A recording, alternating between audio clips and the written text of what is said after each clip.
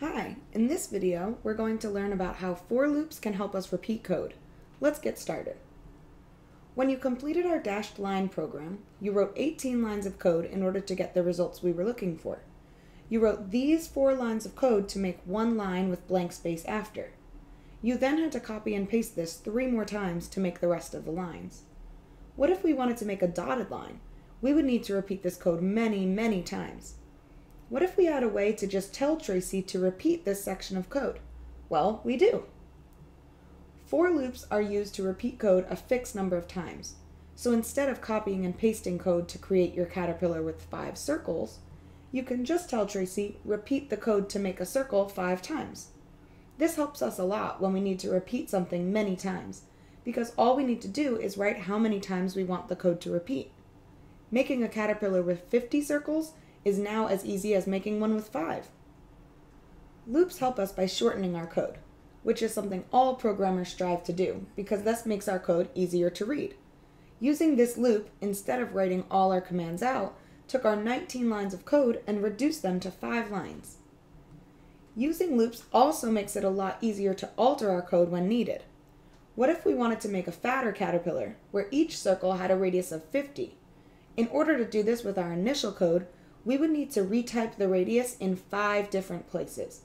In our looped code, we just need to change one value and the radius for all circles is changed.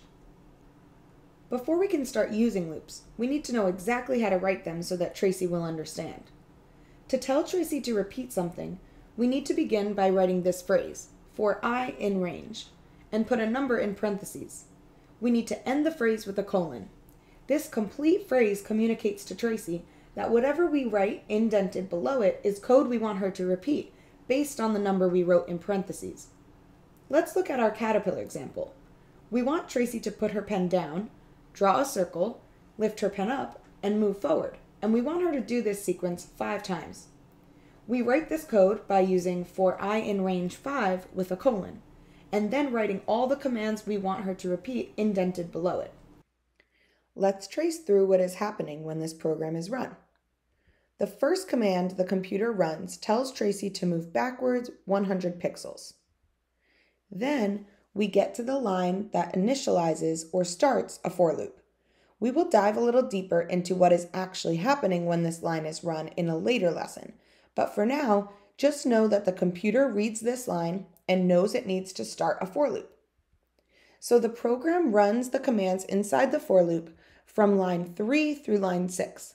When it gets to line 6, it doesn't move on to line 7 because this command is not indented and is therefore not part of the for loop.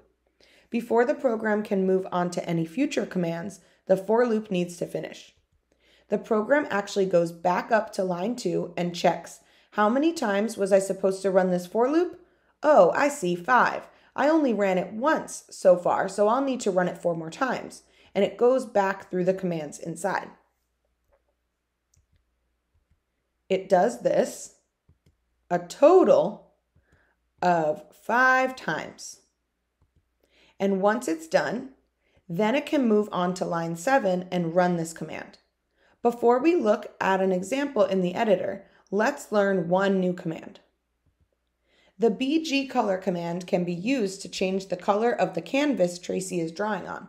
To use this command, we write BG color, which stands for background color, and inside parentheses, we enter a color name inside quotation marks.